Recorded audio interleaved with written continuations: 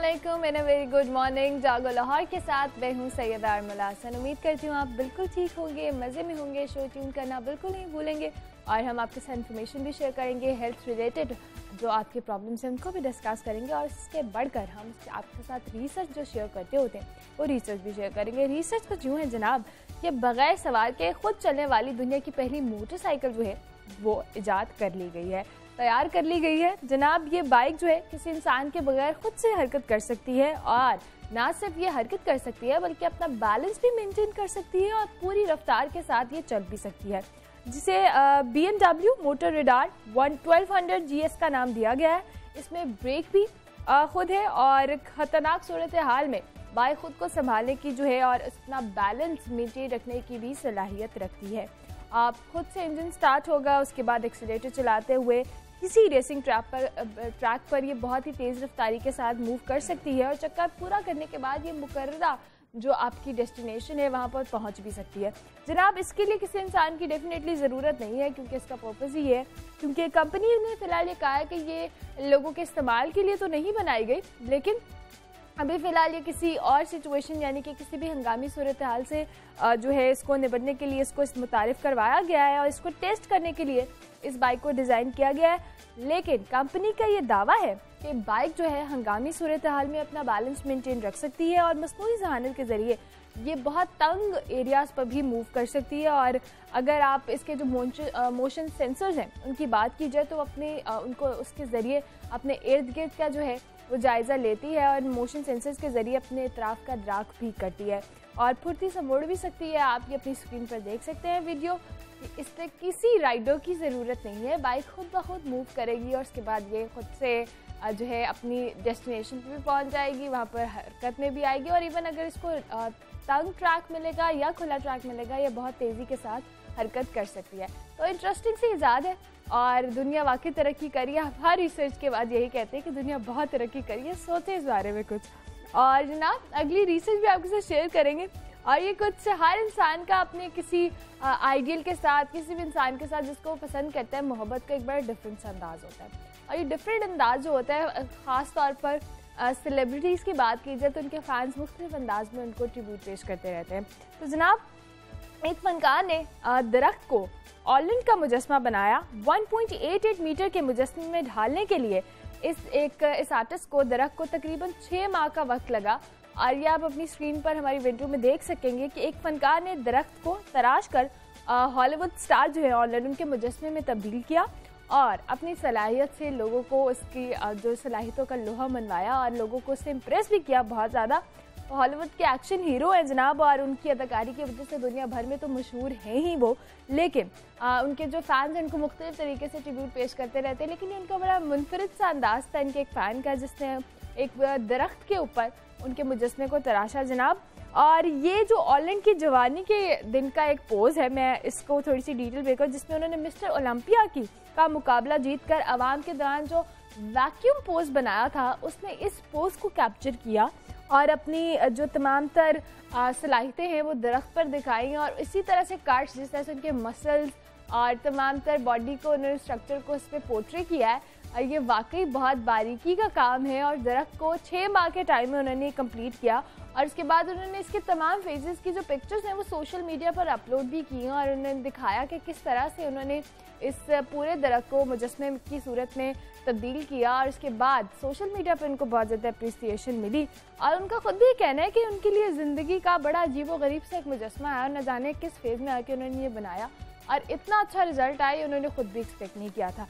तो जनाब ये तो था ऑलैंड के साथ उनके फ़ैन का एक इजहार मोहब्बत जिस तरह से उन्होंने किया और ये वाकई दुनिया भर में ऐसा होता है कि जो अपने लोगों को पसंद करते हैं या फ़नकारों को, सेलिब्रिटीज़ को पसंद करते हैं, वो किसी न किसी तरह से अपने जो है उसको अकीदत का इजहार करते रहते हैं जनाब। तो ये थी आज की रिसर्च। आज हम बात करेंगे बदलते मौसम और इसके असरात के हवाले से आपकी सेहत पर, क्योंकि मौसम बदलता है, कुछ सुस्ती भी बहुत ज़्यादा, नहीं इस मौसम में सुस्ती बहुत ज़्यादा है, ये तो मैं खुद भी पर्सनली एक्सपीरियंस कर रही हूँ। उसके साथ साथ बदलते मौसम में तबीयत की सूरत हाल भी कुछ ऊपर नीचे रहती है और आपने इस बदलते हुए मौसम में अपना ख्याल कैसे रखना है ये आज हमको डॉक्टर बताएंगे हम सबको। और हमारे साथ मौजूद होंगे जनरल फिजिशियन हैं डॉक्टर इसराउल हक, उनको वेलकम करेंगे। Welcome to the show doctor साहब, कैसे हैं आप? Thank you so much for coming.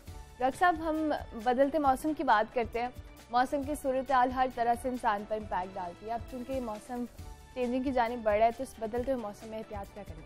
देखिए, सबसे पहले तो ये कि अभी आपके मौसम के हाल को मैं सुन रहा था, तो एवरेज टेम्परेचर लाहौर का 40-45 के दरमियान हुआ करता था और अब ये बदल के 20 और 30 के दरमियान हो गया।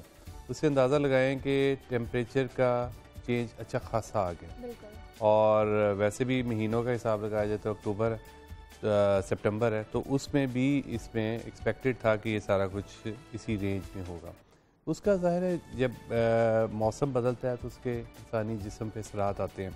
सबसे बढ़ के ये कि इंसानी जिस्म के अलावा इर्द गिर्द जो हमारे दूसरे जानवर हैं, परिंदे हैं, जरासीम हैं, उन सब पे उसके असरात आते हैं। ठीक है, हमारे एडेप्टेबिलिटी तो ये है कि हम कपड़े ज़रा भारी पहनने शुरू हो जाते हैं और जो हाफ स्लीव और टी शर्ट और एसी का जो सिलसिला था उसको कम करने की हाजत हो जाती है।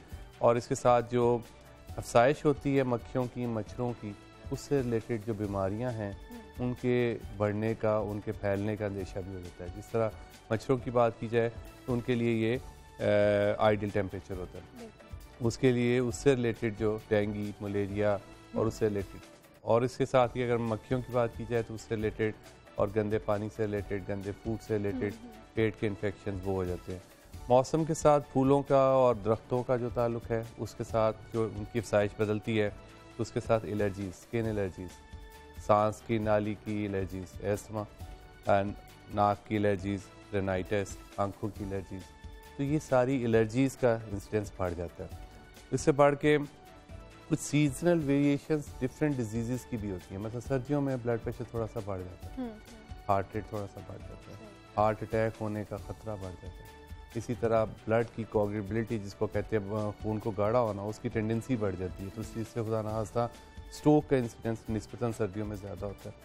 इसके साथ कुछ ऐसी डिजीज़ भी हैं जिसमें सीजनल वेरिएशन जिन लोगों को हो उनको खुद से भी पता होता है, जिस तरह मीग्रेन के पेशेंट। तो सर्दियों में इसका इंसिडेंस और उसकी फ्रीक्वेंसी बढ़ जाती है। इसी तरह अभी हमने बात की कि मूड, आप बात कर रही थी कि कुछ बहुत सुस्ती होती है इस मौसम में, इसकी क्या वजह है? इसमें एक तो ये कि सोने जागने का मामूल डिस्टर्ब हो रहा होता है, डे लाइट का इंसिडेंस और नाइट का जो टाइम है वो बदलने लग जाता है, रातें लंबे होने लग जाती हैं, डे लाइट कम हो जाती है, उससे लेथार्जी, वीकनेस, आर्थ्रेल्जियाज, जिस्म में, पट्ठों में, जोड़ों में दर्द का एहसास। तो ये उसके सोने पे सुहागे वाली बात यह है कि अगर हम इसको पूरी तरह से अडेप्ट नहीं करते, मतलब अभी हम उसी पुराने स्टेट ऑफ माइंड में हैं और आपने एसी का, हमने थर्मोस्टेट भी वही रखा हुआ है और हमने अपने कपड़े भी वही रखे हुए हैं और हम पूरी तरह से प्रिपेयर्ड नहीं हैं इस मौसम के लिए, तो एंड रिज़ल्ट ये होगा कि हम बीमार पड़ सकते हैं। बॉडी डिफेंस सिस्टम जो है, इम्यून सिस्टम जो है, वो इस एब्रप्ट चेंज को बाज़ुकात अडेप्ट नहीं करता और उसके साथ उसकी फंक्शनैलिटी जो है वो ख़राब हो जाती है और फिर आम सादा इन्फेक्शन जो हैं वो भी बाज़ुकात हावी हो जाती है। अच्छा डॉक्टर साहब, इस मौसम में जैसे हम बात करें कि बहुत सारे ऐसे इशूज़ हैं, जैसे बुखार भी होता है, बल्कि बच्चों पे भी बहुत ज़्यादा इम्पैक्ट आता है, तो ओवरऑल एहतियात क्या होनी चाहिए हमारी कि हम इस जो बदलते हुए मौसम है इसके लिए प्रिपेयर्ड भी रहें, क्योंकि जैसे अभी आप कह रहे हैं हम प्रिपेयर्ड नहीं होते हैं। हाँ, देखिए इसमें सबसे अहम चीज़ तो ये कि इसको एंटिसिपेट करें कि ये मौसम बदल रहा है और इसकी एहतियातें हमारी ज़िंदगी की सेहत के लिए और ज़िंदगी के लिए बेहतर है कि हम इन पर अमल करें। उसमें सबसे अहम चीज़ तो ये है कि इसको आर्टिफिशियली कंट्रोल करने की कोशिश ना करें। मतलब आप एवरेज आप देखें कि रूम टेम्परेचर जो थर्मोस्टेट हम फिट करते हैं वो 26-27 पे करते हैं, तो अगर टेम्परेचर ही आपका इस वक्त 20 और 30 के दरमियान है तो एसी लगाने की इस वक्त ज़रूरत नहीं है, आप बगैर एसी के बड़े कंफर्टेबल रह सकते हैं। और अगर आप उसको आर्टिफिशियली ठंडा करेंगे तो उससे वो एडिशनल सर्दी का एहसास पड़ जाएगा।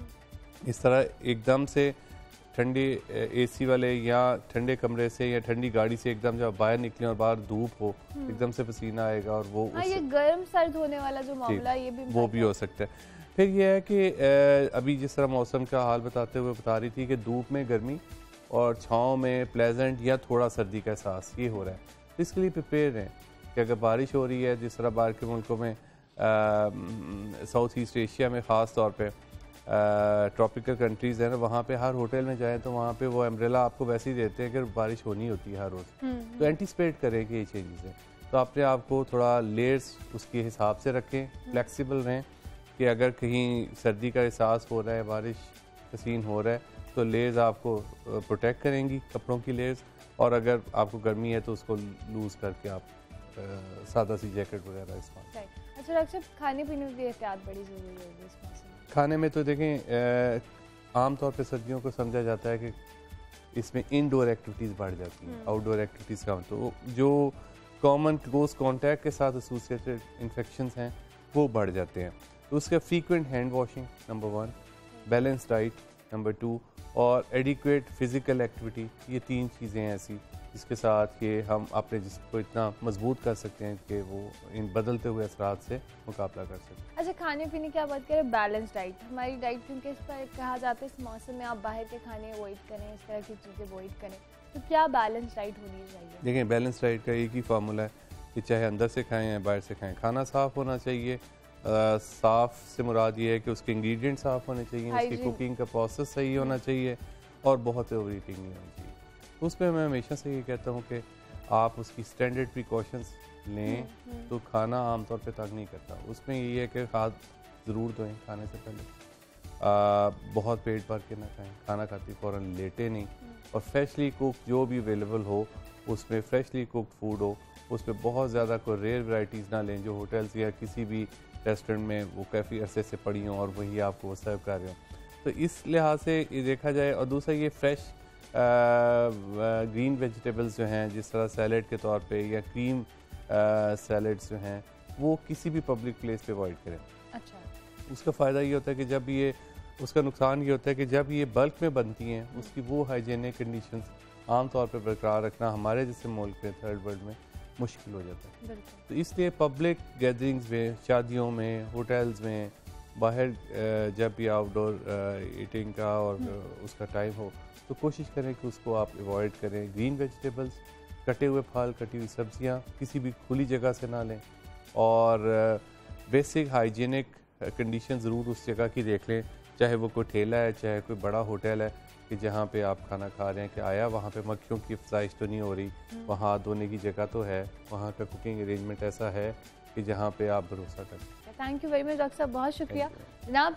आज के टॉपिक के हवाले से हमने आपको एहतियात बता दी है, डॉक्टर साहब ने आपको बता दिया कि किस तरह से आपने अपनी सेहत का ख्याल रखना है और किस तरह से आपने जो इस मौसम में, बदलते हुए मौसम में अपना ख्याल रखना है। अभी हम ब्रेक लेंगे, ब्रेक के बाद हाजिर होंगे।